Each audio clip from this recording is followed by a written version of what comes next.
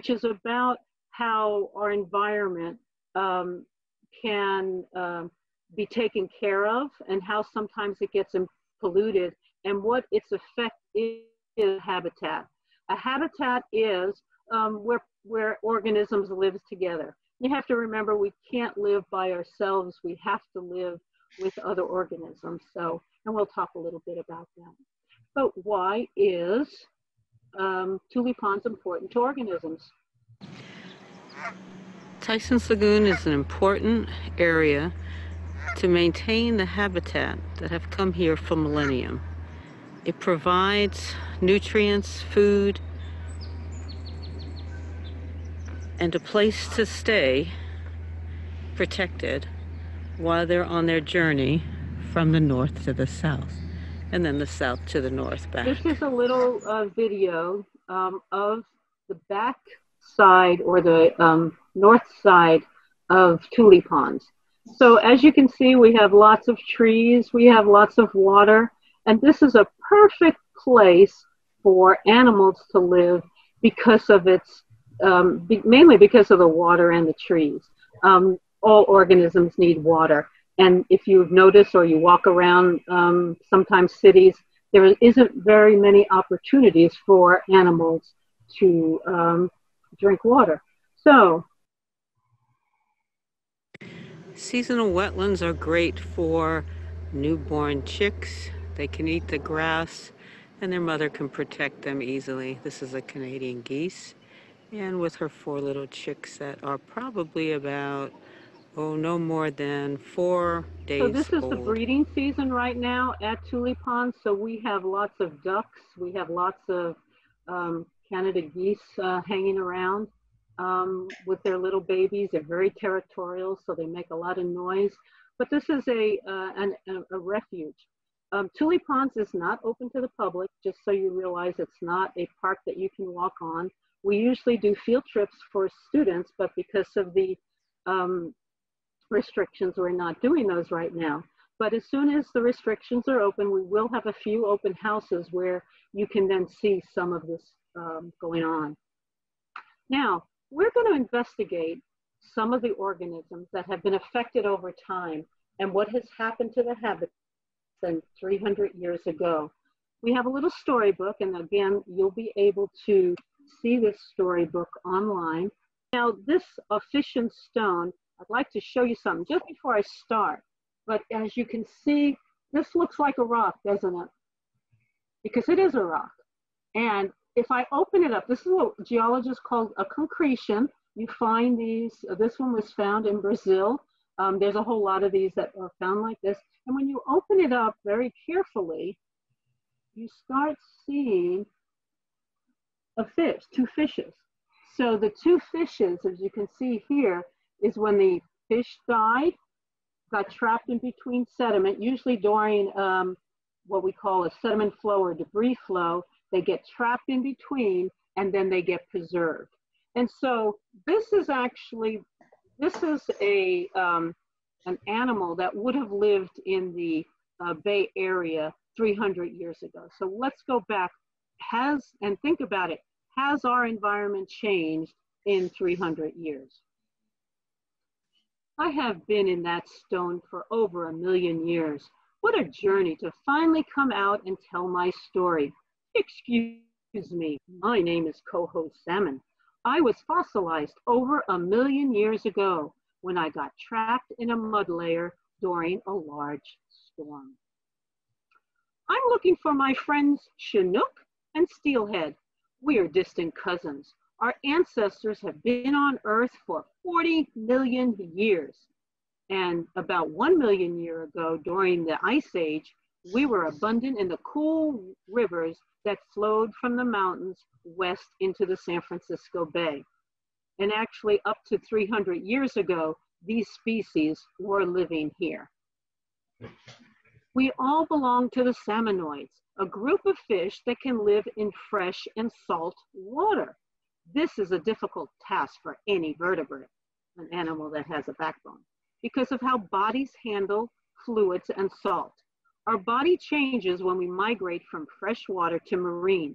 Some people cannot recognize the changes. So there's only a few fish that can do this.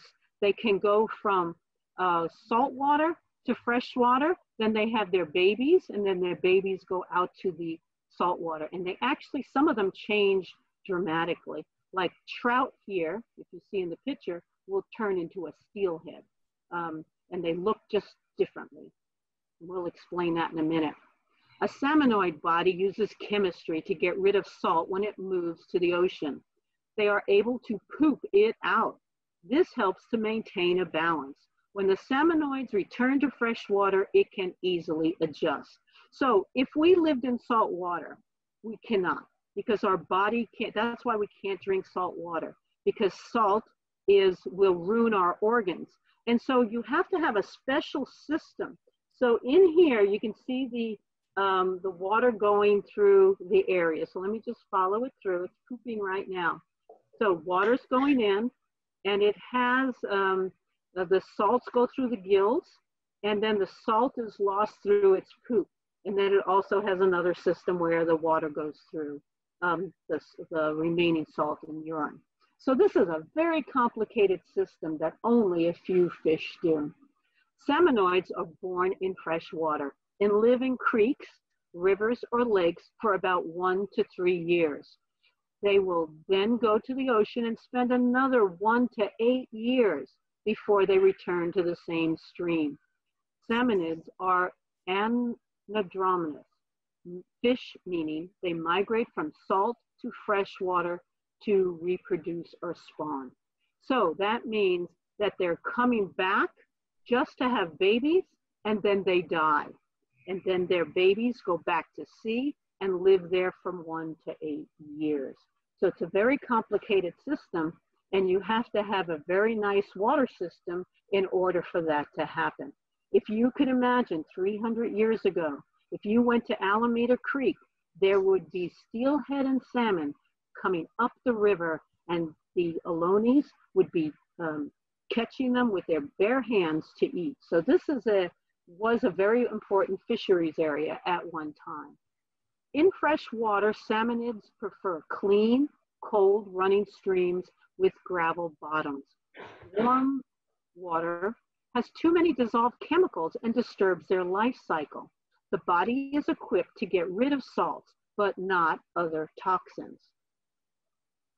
I just wanted to jump into the creek I was born in for a long time, Coho exclaimed. Coho jumped into the river, but was surprised by the warm temperature and muddy bottom.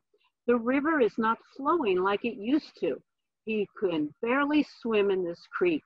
He looked around to find some other salmonids, but instead he saw these unknown creatures swimming. So when he became a fossil, it was a different environment. And when he came back, could he survive, or would he want to survive? Coho met a native western pond turtle swimming near him. Coho asked about the fish.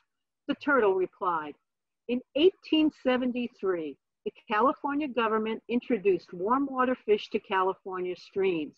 Livingston Stone, a fisheries expert, transported fish by train from the East and Midwest to the San Francisco Bay Area lakes.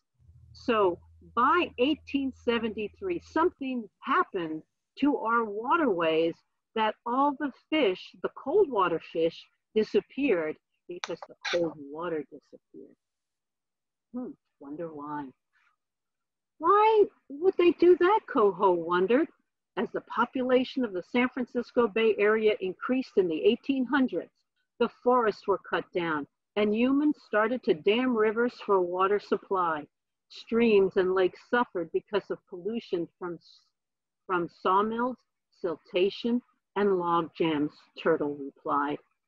So it was, and it has to, if you look at the date, 1800s, it was when the gold rush started in 1849. That's when most of our problems started.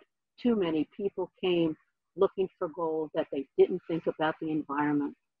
The turtle continued, the waters became warm and local species could not live in the water. The new fish were brought in for human food. They introduced non-native fish, including large and small-mouthed bass, bluegill, brown bullhead, black crappie, and sunfish. These introduced fish could survive in warm, slow-moving waters that the humans had created.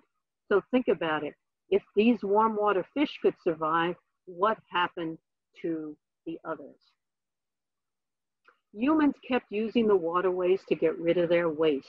Nitrates from too much fertilizer, phosphates from soap, copper, iron, nickel, lead, zinc, and other heavy metals as humans built cities and drove cars.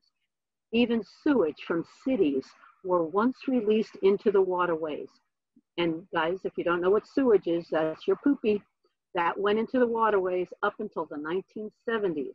Native and non-native fish were having trouble surviving. So our waterways were just super, super dirty. Humans realized that they were harming the environment.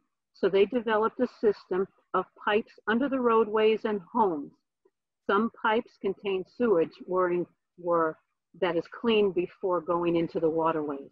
Other pipes called storm drains are used so rainwater does not flood cities and the water is not cleaned. Now guys, just we'll talk again how our sewage is cleaned in a later presentation. But humans thought the native fish would come back after they cleaned the lakes and creeks, but the new habitats were not friendly to native fish. Even the non-native fish are exposed to chemical accidents. So the new fish that were here could only remain. What happened was that all of the other organisms went extinct. All the other fish went extinct, the cold water. Oops. Let me go back here. The turtle ended his story by telling Coho of an example that caused several fish killed. Chemical pollutions from the land was carried to the pond by stormwater. A plume of a column of toxins surrounding a school of large-mouthed bass and caused over 1,000 fish to die. I'm going to explain this to you guys a little bit later, but here at Tule Ponds, we are actually having a problem for what happened starting in 2013. Almost a third of our fish died because of human problems. We still do not know what caused the kill, but their bodies were found along the shore. Luckily, they were eaten by scavengers, and only the remains of bones and scales were left. Nature can help clean up tragedies caused by pollution. So if anybody recognizes this big bird, if you ever notice this around the Bay Area, this is a turkey vulture, and they will eat things that are dead. Usually they only will eat things that are dead. And so they came in here and cleaned up the area within a few weeks. But I'll show you some other pictures later on this tragedy. It was a different world, and Coho did not know if he could survive. He started to realize that maybe he should have stayed in the stone. Coho slowly moved back to his stone and lay down to have a place forever in history that would tell the story of a land that once was, but would never be again. Because sometimes when you create a tragedy, you never can go back. Note, this story is about Tule Ponds at Tyson's Lagoon that was polluted from 1850 to 1997. Now the area is part of a restoration effort. And so that's why we're here at Tule Ponds, our nonprofit, is we're trying to make Tule Ponds a refuge for native fish. Now also I want to show you this one right here. This is one that you can find these, if you know where Brentwood is, we do have evidence of fish that were living and then got preserved as a fossil. So this is locally, and we have them in another place. So I'm going to go back to my presentation. Just bear with me for a second. So one of the things that we want to talk about here is how does things get polluted? I mean, if you just put, how does nature bring stuff to waterways? Now you have to remember, it's every mountain's dream is to become flat. And there's something at work on our planet called gravity that brings everything that high, low to what we call sea level. So erosion is natural. with its wind. So this is an area here when it's raining. The storm water will just come down. Stormwater brings in water from the surrounding watershed. It could come fast and it could erode the area. Okay, so if we want to live on Earth, I want to make sure we understand this, is that science helps guide our decisions. So we have to know a lot about our environment in order to fix it sometimes. So let's just do the obvious. Animals need oxygen like us, and we breathe off carbon dioxide. Most other plant animals, including insects, do that. Plants need carbon dioxide, and they give off oxygen. So together, animals and plants live together. Now that didn't always happen on as the Earth evolved, because animals evolved, they had to wait for enough oxygen to be in the atmosphere. You have to remember everything, even us, are made up of elements and compounds, and they are all in the environment. And when they are eroded, they can come into a waterway like Tule Ponds. So some of what comes in here is good, but some is not. And that's when that's what scientists have to do. We have to kind of monitor nature, and that's what we're doing here at Tule Ponds, that we have to see if there's any problems. And then luckily humans can help engineer. Those are environmental scientists, and different kinds of biologists, geologists. So environmental science is actually a very heavy science in order to correct mistakes that humans might have made. So let's just take a look at what we're going to do in the rest of the presentation here. We're going to look at chemical and physical pollution. Chemical means heavy metals. So things, if you look at that little diagram on the side there, on the right-hand side, you notice that it says CD. That's short for cadmium. CO is cobalt. Cu is copper. Fe is iron. And so if you see all of these elements that are in, that can cause some problems, and where do they come from? Well, gasoline, the little dot, this is a data chart. So gasoline has cadmium, copper, lead, and zinc. Exhaust. So this is how things get into our waterways, just by eroding. If you think like making a road is made out of asphalt, and if you notice down there, asphalt has copper in it, it has nickel, and it has zinc. And as they're eroding from water, it gets into your waterways. And our animals need that water to survive. Now, even our tap water we drink the water, it's good for us, it doesn't have bacteria. But if you take tap water, and don't do an experiment, please, and put a fish in it, the fish will die, because our tap water has a chemical in it called chloramine that prevents oxygen, and a fish needs oxygen. So you need to leave the water out before you put it in your, to put fish in there, because it needs dissolved oxygen. So even our tap water is great for us, but toxic to fish. Then there's also physical things that we find in the waterways, like plastics. I know you've heard all about plastics, but plastics can be very, not only are they unsightly, but as they decompose, which takes a long time, they do put other chemicals in it. But a lot of things that come from plastics, like styrofoam, they make little bitty, they break up, and the little chicks and the little ducklings, they'll all eat them, thinking it's food, and it'll get into their system and they will die. I have seen that so many times over here at Tule Ponds. Now, sediment also is a problem. Now you probably think, but that's Earth. Well, if humans, for instance, have made too much of a problem with too much sediment, it can prevent little plants from growing, and then the animals have nothing to eat. And things physical, or even cigarette butts. Now, I know you probably think, oh, they're little, but they're not little. The little chicks will then eat them, and it will ruin their stomach system. So even the littlest pieces of physical garbage can cause a major problem. Okay, now let's take a look at the design of Tule Ponds. Now, the left-hand side is a drone view of Tule Ponds, just one part of it.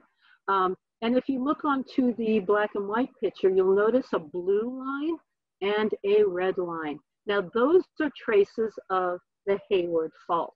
And if you notice, the big pond, which is called Tyson's Lagoon, is been here for at least 4,000 years. We know that from geological records. That's been here for a long time. So animals have been using this for a long, long time. But if you notice on the other side, it says Pond A, Pond B, Pond C. This in 1997, the Alameda County Flood Control and Water Conservation District of Alameda County, they decided that they were going to do an experiment to see if they can restore the area. Because before this time, there was nothing here except for a very, very polluted lake. A lot of people would use their dirt bikes and just run through it, so no animals would live in here. So the design was to clean the water. Now, if you look back on this picture here between, this is going to be a video between Pond C and B. And if you notice in here, it makes a smaller area. There's a bridge to go over. That's so that we can help when the summer comes, we can take the trash out, physically remove the trash. So there's ways to help design to get trash out of the system. Now, this is when it rains, it brings water that can bring good with the bad. So this is during the rainy seasons. And you could see the rain coming in, and it's coming along Walnut Avenue, which is near the BART station. So any piece of particle that people leave, even their dog poop or little bags, they all come in this area. And so this is when it rains. But because we live in California, and you're going to see North Carolina is a little bit different than we are, because this will dry up. And if we look at it, this is an area that was dried up after that rain, and look what it left. Now, this was just one episode, guys. This is not an accumulation over a year. And so you can see the most pollutants we get here are balls, are plastic bottles now. Before, it used to be the plastic bags. When they stopped doing plastic bags, we've seen a big reduction. We still get a lot of cigarette butts, and we still get different types of plastics. We get a lot of Starbucks cups, believe it or not. So I'd like to tell you a few stories that happened just recently, why scientists have to monitor this place all the time. There is they're building new apartment houses not too far from here, where there used to be there was corn growing there. And it was a pretty good acre size, probably about 10 acres. And so now they started to construct. Now, when you do that, and you put cement over everything, that water will come out very quickly. So it'll go through the storm drains. And then what happens, sometimes these contractors dump illegally. What does that mean? That means they'll clean off their equipment and dump it into the storm drains. And so a lot of times I would have to monitor it. So if you look at the picture of the water coming in, see how sediment, all that brown stuff is sediment just from the construction site. Now, when that comes in, that's like a lot of things hitting these little organisms, and they can't survive. It also makes it so dirty that sunlight cannot get through. So a lot of the algae that the bigger organisms depend on can't grow. And so this is not very good. It would take almost 2 to 4 weeks for the water to settle down. Now, this is another area here where the storm drains, somebody released something. We're not even sure what it was. It disappeared into the lake before we could actually, but we come over here in the morning and sometimes we see a mess. Now, this is the fish kill I was talking to you about. When they started to build the BART extension, this was 2013, it looks like somebody put some gravel on the outside that they used chlorine on it, and there was a rainstorm, and then one day, simple walking by here and there is telling us, what is going on? It smells all over the place. So we went, of course, down there, and there was at least 1,000 medium-sized fish. These are big mouth bass, smallmouth bass, and sunfish, and they were just all there.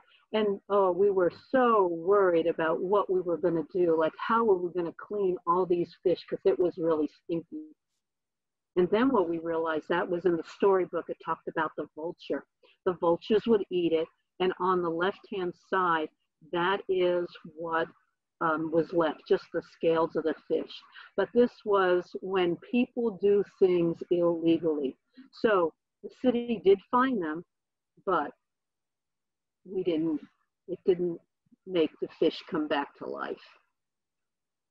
Now, also, we're having a problem right now. This is in 2018. We have our water district decided to move the water that normally comes in here during the summertime. They would just bring it in. We have underground springs here, and they diverted it. And we lost so much water. We lost about a half of our water. And what happens is this normally, and you'll see a picture of it real soon, about what this looks like today. But that was 3 feet of water in this area that just dried up. So what happens? So this is it drying up. It just gets smaller and smaller. The plants can survive for a little bit, but what happened to all the fish? And then this is an extreme area where the fish can't survive here. So what happens is the animals that eat the fish, now you might not have ever seen this before, but we have big pelicans. And they would come in droves, and the water had gotten so shallow, they just put their big old mouths in there and just ate almost everything. And so today I'm trying to grow the fish back. It's very difficult. So this is what it looks like today.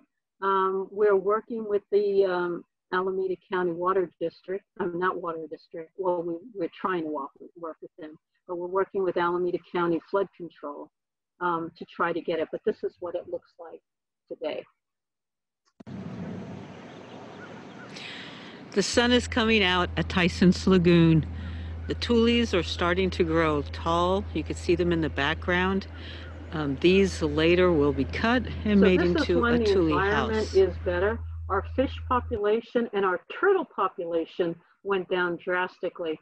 So we're looking for grants to kind of make a fish nursery here and maybe even bring back our native fish, because all the non-native fish are kind of not here anymore. So what we're going to do now is we're going to switch you over to Debbie.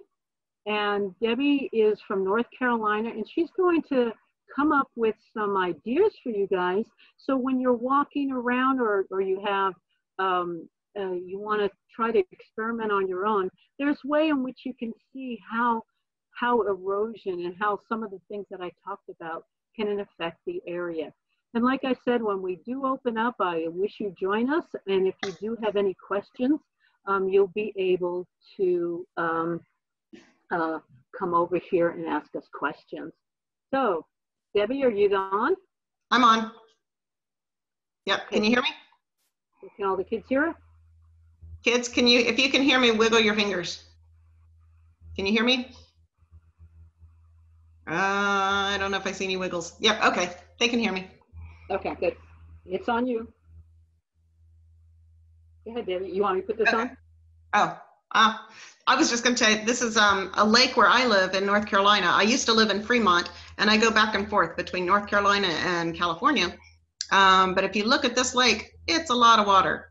So go ahead, you can play the I should mention too that Debbie is a wildlife biologist, and so she knows her animals really good.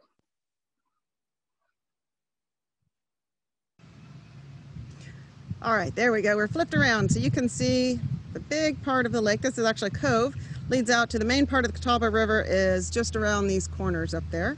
But if you look at this water, it's about 30 feet deep or so out in the middle, and then it gets more shallow. Let me see if I can get you a little closer to the edge here. So you can see the water is clear enough that we can see the rocks all the way at the bottom. Why do you think we have these rocks here? Why would we need rocks along the soil?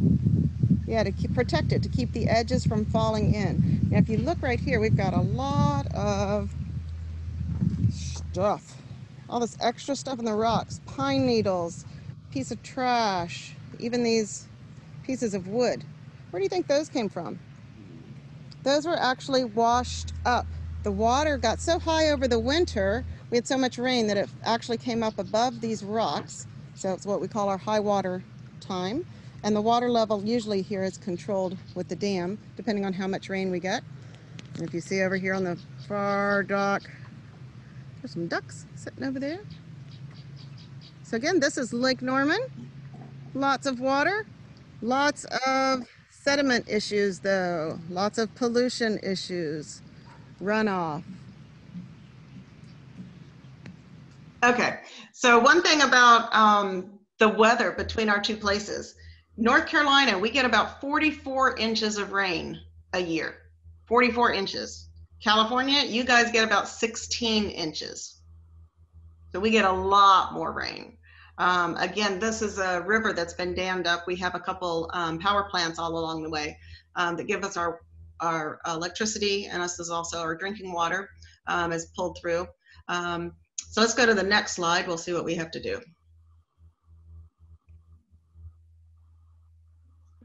Hi, everybody. I'm back with another fun experiment. We're going to try to make an example or a model of how we can move stormwater. It could be a stream or a creek, or it could just be the actual stormwater itself. You can use all kinds of materials. I've run around my house and found a few things that might give you some ideas. One thing simple would just be some aluminum foil, and I've just folded up the edges. So you see how that makes a nice little stream area. You could use something like the plastic trays, or even these little boxes, like the filed plastic boxes. This is a paint for painting, just lines the box. Or you could also even just use the top of a big container. We just need something to be able to put our substrates on. So our substrates are going to be sand. I've just got some regular clay sand, or I've got some potting soil, or I also have some kinetic sand. That's the stuff that's a little more gooey kind of stuff. Let's see, we've also got some other kinds of toys like Legos or Lincoln log kind of wooden pieces that we could maybe add in as part of our structure. We've also got another kind of little Lincoln log. We've even got like some pretend little animals. Since we're talking about stormwater, we also need to remember parts of stormwater, the pollution parts. So papers, plastics. We've got a couple different things here that can represent some of our pollution. You could use rocks, sand, glitter, again, different types of rocks, the little trucks and all, we could use that as well. Play-Doh even. And I bought those little sponges just because that would represent our wetlands. Because that's one of the most important things that we've noticed at Tule, is recreating that wetlands as a way to control the stormwater. All right, let's get busy.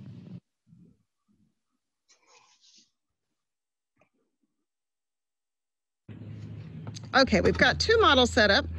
Let's see, Megan made hers with the paint liner, and she put some sand on the bottom, some potting soil on top, and a few rocks. You can see she's added a few animals, some fences. Ooh, fences to hold back the dirt. Okay, we'll see. This one here, I've got the green sponges to be our wetlands. We've got some soil and then some miscellaneous rocks, and we'll see where our water ends up. All right, so Megan, you can choose however you want to pour your water in, how much you want to pour and how fast you pour it. Oh, Boys and girls, what happened? oh, we've had a little bit of a flood.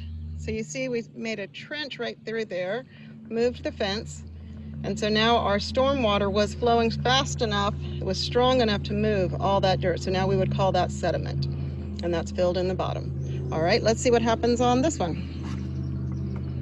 Again, it's up to Megan how much water she wants to pour. Our wetlands is doing a really good job of soaking up the water. That's the whole point of having Tule Ponds at Tyson's Lagoon. That's the low point for 700 acres. Its job is to grab hold of that water, keep it down into the ground. Go ahead, keep pouring. We'll see if we can get a super saturated. Oh, we've got some coming out into the dirt. Oh, we've got some, you see a little bit of motion. So this is time where you can just play. You can be like a beaver and try to make some dams. It's always fun to try to make the water flow the fastest and then try to make it flow the slowest. You can rearrange your materials and see how it's moving down through there. Okay, so how's that for an example, guys? You think you could do something like that at your house? You can just look around and find anything, the stuff that you've got around your house, ask mom and dad to help. This just gives you an example of how you can play with water. Now, I always like to dig in the dirt and make my water try to go as fast as I can get it to go. On these tables, you can control the slope or like the angle. That paint tray already had an angle a bit. And I had the tables on my backyard too, which is also sloped.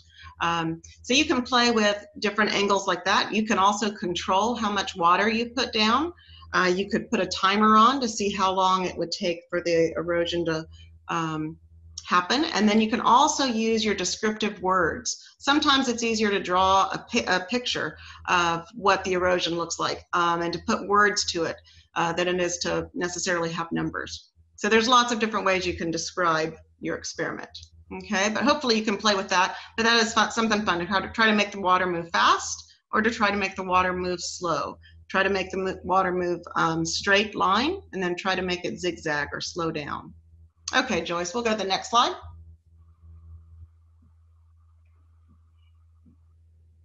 All right, everybody, here's another thing to try. I've got a lot of different colors of sprinkles and all here. Different kinds of sands, rocks, papers. Remember when you did your scavenger hunt through the stormwater, through your neighborhood, all the things that you found, leaves, sticks, plastic, paper, anything like that you could put in as your examples. It doesn't matter what you've got. You can try all different things. We're just going to put a few of these to represent the pollutants that come off of the roads and off of the cars as they drive around. When it rains again, then all those pollutants are going to be washed off of the roads. A lot of times we don't think about these, but these are many of the heavy metals. And at Tule Ponds, in the man-made side, Pond A is where these heavy metals are supposed to be dropped out into the water, where the water goes a little bit slower.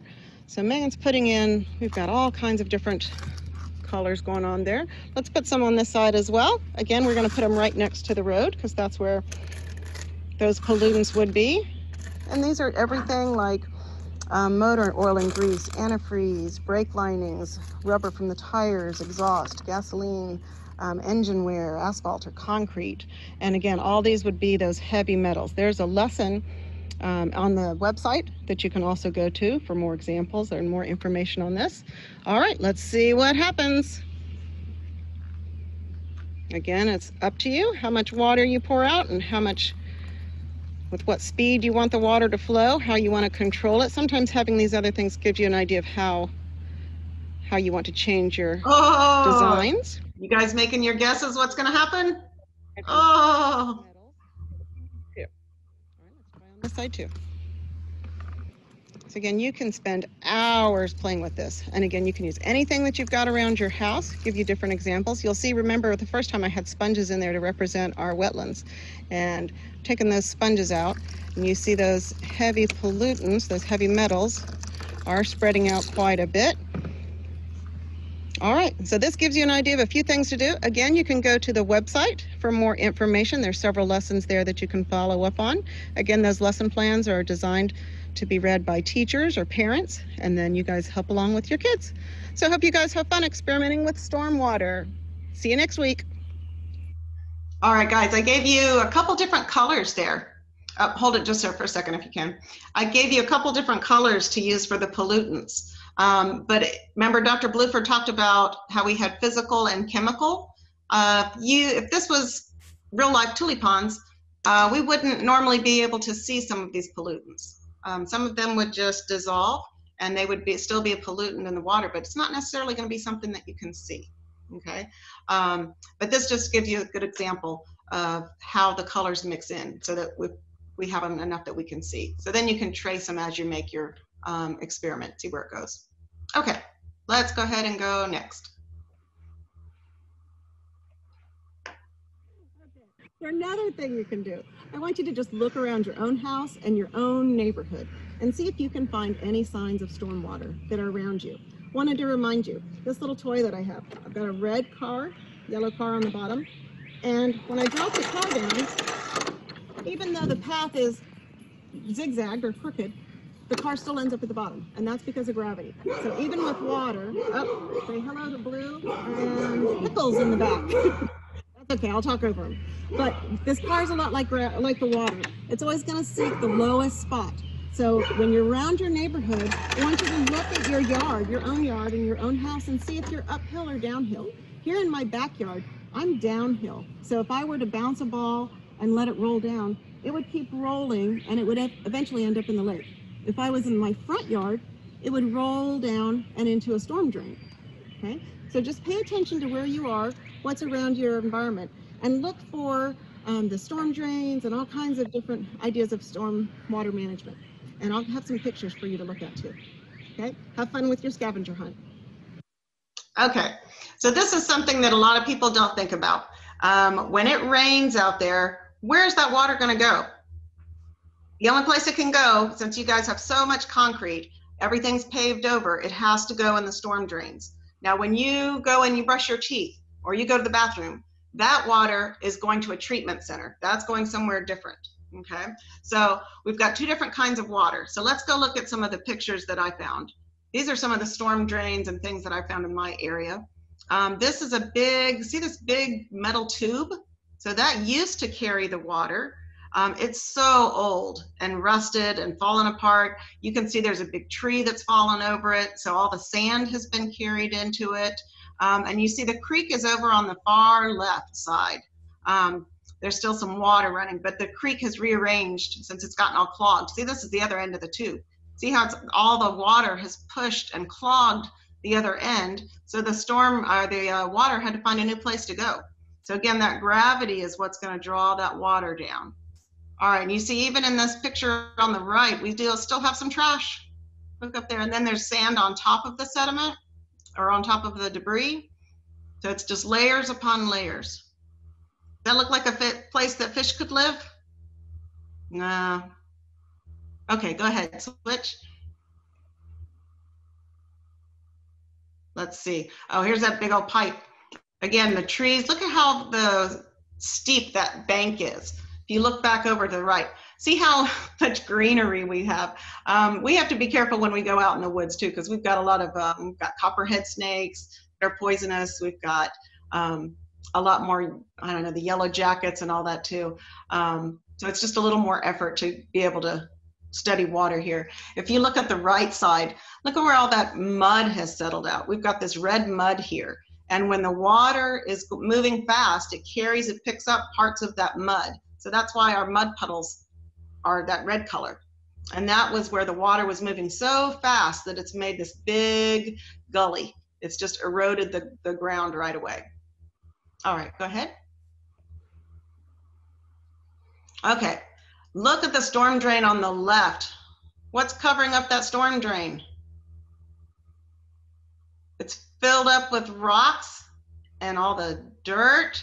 So you see up top, there's a little bit of that red mud again. So they had placed this dirt and sand on top of the red mud to be a nice place to walk. But then when it's on a little bit of a hill. So when the rain came, again, because we get so much rain when it does rain, We had so much water that it just was able to push all that sand down. So now it's kind of clogged up that drain. So that's going to be an issue farther down. The engineers are going to have to deal with that. Now look over to the right. We've got 2 storm drains there together. They look pretty clean. A little bit of trash looks like on one. Probably a piece of paper. Okay, go to the next one. Okay. Look carefully at this storm drain on the left. This is more like the grates that you guys see in California. There's a little rose bush up top. What's between the storm drain and the rose bush? Can you guys see? Can you guys tell what that is? A little furry kitty cat? So that's a little wildcat. The first time we came around, when we walked around, her little head was just sticking out of the storm drain. So there are a lot of animals that can live down in the storm drains.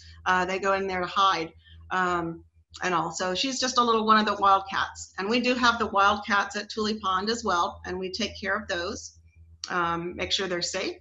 And then on the right side, these are the signs that we have that go along with a lot of the storm drains that you see, where it says don't pollute, and it says it flows to the waterway. So when the water builds up and it's going into those storm drains, it's going straight out. So the water at Tule Pond, everything comes into there, and if it's overfilling, then it goes all the way out to the bay.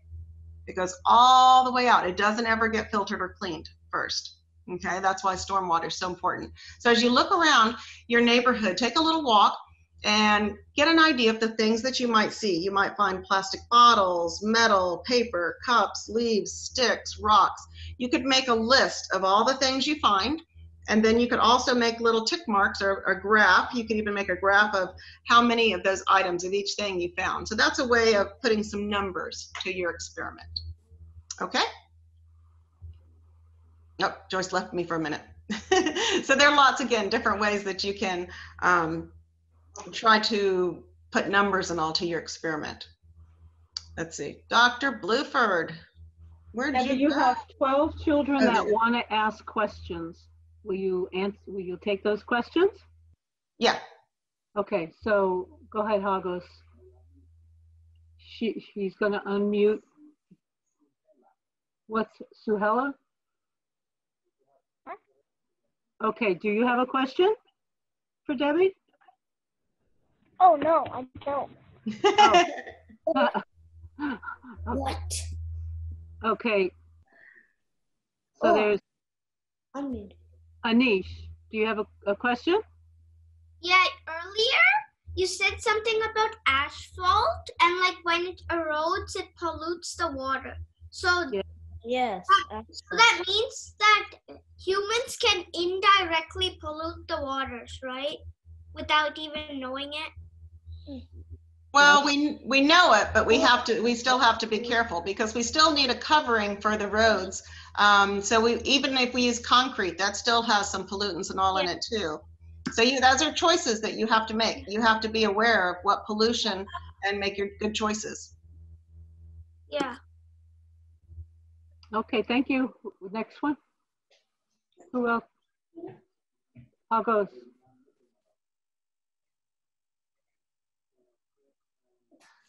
Okay, who has a question? Huh? So when Go ahead. my acid Excuse me? when some pipes get pollution in them, what do they flow to only one ocean or all oceans? You want to take that, Debbie? Sure. So underneath your city, because that's why I want you guys to go walk around. And when you're walking around, notice if you're uphill or downhill. Try to figure out which way. If you dropped a ball, where would the ball go? Okay, and see if you can figure out. Downhill. Yeah. So once the water there in Fremont, it goes out to Maury Slough. So yes, underneath your city, there's a whole nother city of storm drains. So we've been trying to figure out for years the water, how it's blocked. Remember how Dr. Blueford was talking about the creeks not coming, as much water's coming in? Yeah. And we think that's being diverted somewhere. But we are still having a hard time trying to figure out, because there are so many pipes. If you think about all the houses that you have around you, everyone needs sinks and drains for their tubs, for their bathrooms, for their kitchens, all of those things, all of the restaurants. Those are a whole lot of pipes. So it's another crazy world down there. Of course, you'd never want to go down there doing your own experiments. If you come to Tule Pond, we have the big culvert, so you can actually stick your head in and yell as loud as you want to, and it's so big, a pipe, that you get an echo, and that's a lot of fun to do. But yeah, there's a whole, the planning departments and physical works, they usually are the ones that have to take care of these, and sometimes they do get clogged, and that's when you have to get crews out there to fix them, so they'll have to block off the roads while they fix it. Good question. Thank you. Mm-hmm. Some places, let me add to that. In North Carolina, where I am, we're not as crowded. We don't have as much concrete and as many buildings. We have a lot more open space. So instead of a water going through the treatments, we use a lot of well water. So the water comes straight out from the ground. So again, you have to be careful and have that water tested to make sure it's safe. And then also, instead of water going through the from the bathrooms and all going into a chemical system, it's just going into a holding tank in your yard. And a lot of times when the storms come, those overflow. So then we get all the bathroom stuff into our creeks. That's crazy. What year is this? Why is that happening? That's just nuts. It drives me nuts. I think they also sometimes think we have too much room. Like, so we don't have to worry about it, you know, because you don't see the pollution, but oh geez, it's everywhere. But yeah, you just have to be aware. Okay. And other things too, is you can look at your water bills. Do you guys have any idea how many gallons of water it takes when you take a shower or when you brush your teeth? You know, do you have any idea? Ask your mom or dad how much your water bill is and how many gallons of water you use, because your water out there is expensive. My water is a lot cheaper. Okay. All right. Go ahead, Joyce. Huh? Megan? Did you say Megan? Okay. Who has the next? Huh? I can't understand. Mega Juicy? Who has a question? She's not answering. Anybody else have a question? Because otherwise, then we'll go and I'll show you some other activities you can do. Negajoti can ask. You can talk. My name is not Nagajoti. My name is Aisha. Okay. Oh. Mom's name. Where does the red Where does the red clay come from? It's just in my ground. Like, if here, when you dig, you automatically get red clay, and you dig further, you get more red clay. And we have a lot of soil. California, you guys don't have much soil. That's another experiment that we're doing, is we're creating compost to grow some more trees and all in. A lot of your soil was eroded away, it washed away. So we're trying to fix some of those problems too in another experiment. And the red soil comes from too much iron in the soils. A lot of times when you have iron and water, you get like a rust color. And so a lot of that tells you that the element in there is probably iron. Mm-hmm. So at the lake, when the water goes down a little bit, we have a little bit of a layer of silt, fine clay on top.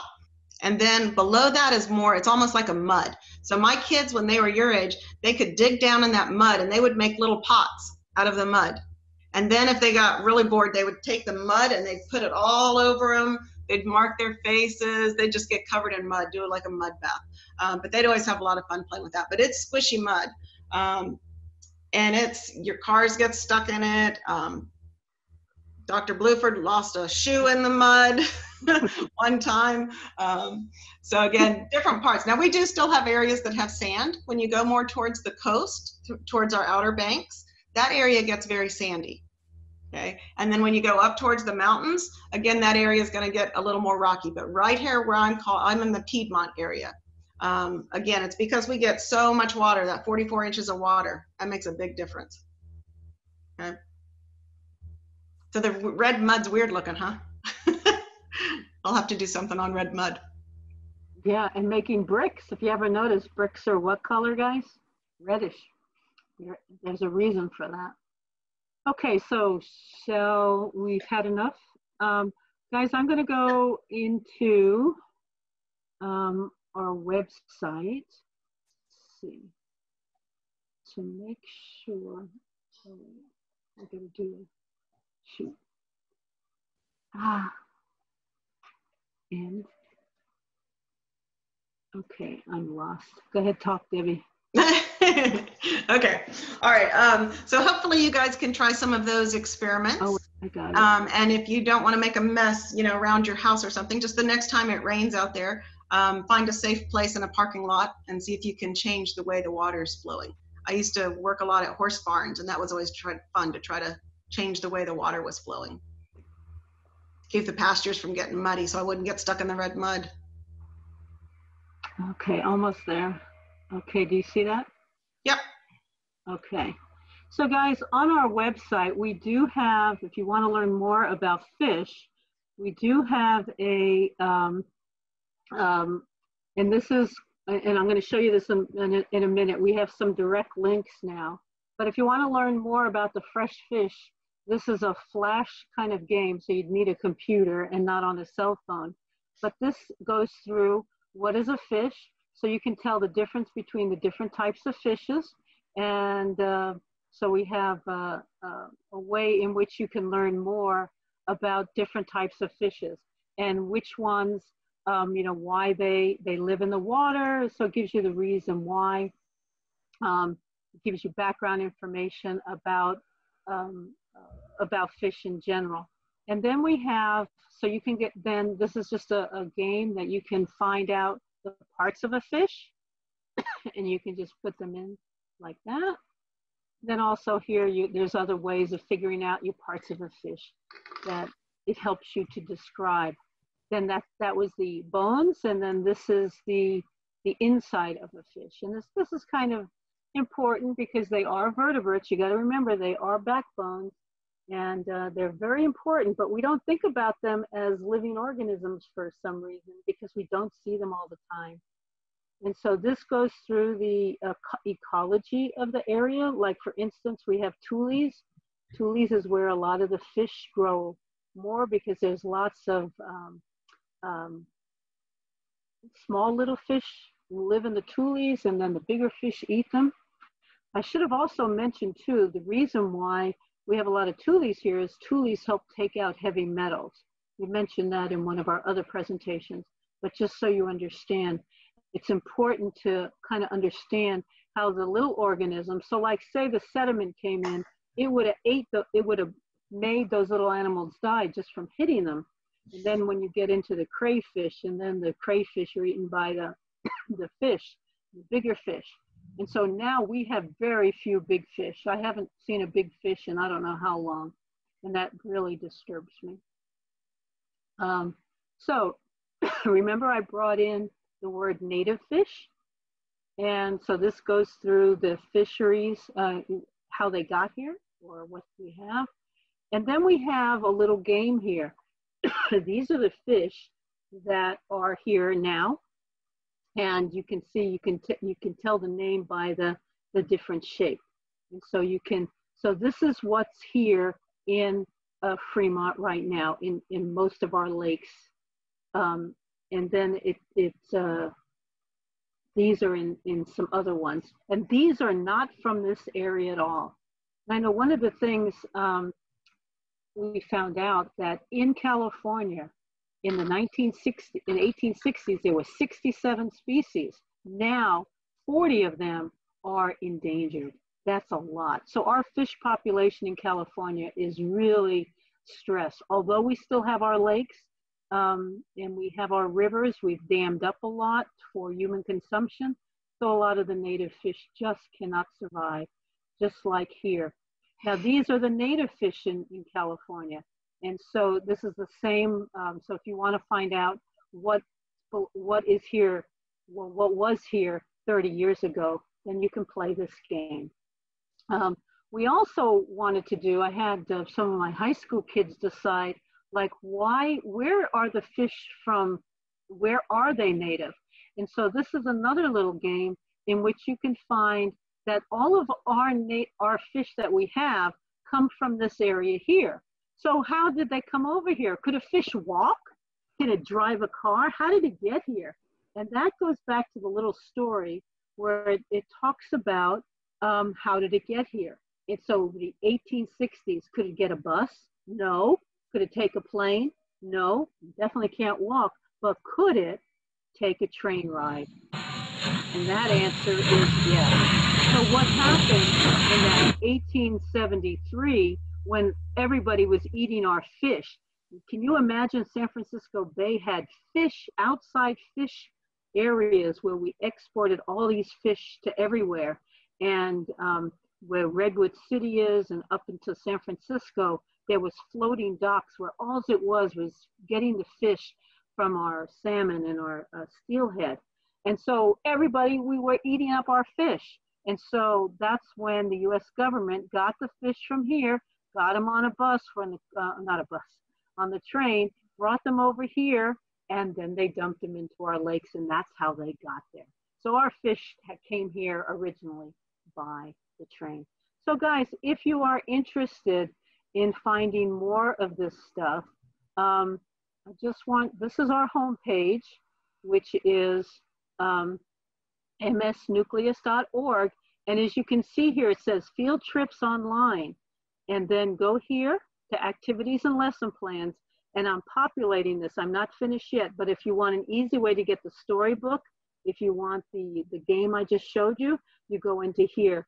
And then we're going to put all of our videos over here and any of our activities. So if you were here last week and you wanted to do the monarch wheel, all you have to do is click on the monarch wheel and it'll bring a black paper pencil where you can print out and do that activity. So as we continue doing these, we have 5 more. And those 5 more, if you want to know which 5 those are, you would go on this link, which it says online. So next week will be ant trails and other insects here at Tule Ponds. We're going to do the composting. We're going to do frogs, giving water a second chance. That's where we're going to learn about where our sewage water, how that gets cleaned.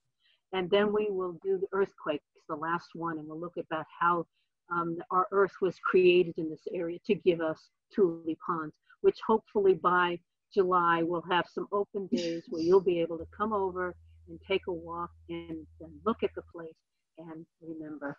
So guys, I think we're finished for the day. Thank you very much. And again, if you have any questions now, you can just type them into contact us at field@msnucleus.org and we can help you out. So thank you for joining. And Debbie, thank you for helping out from North Carolina, and Hagos for monitoring you guys. So okay. Thank you. Bye everybody.